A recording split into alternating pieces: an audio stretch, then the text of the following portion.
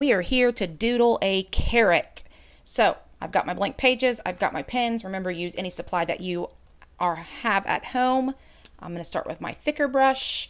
I'm going to give us three different types of carrots that I have. Here's the fat carrot.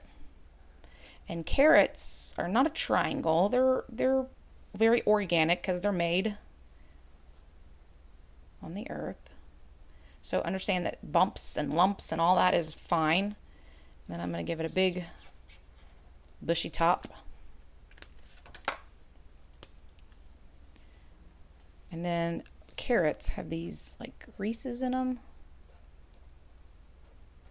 So I'm just randomly put that.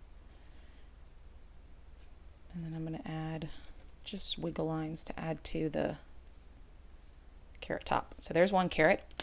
Let's do a skinny carrot. Same shape, it's just going to be skinnier and maybe longer and thinner at the bottom.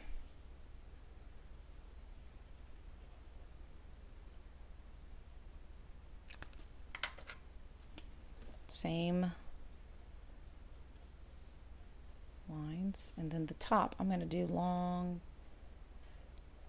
skinny rectangle types. So, carrots are a delicious snack to put in your backpack, especially if you have a little thing of ranch to dip them in.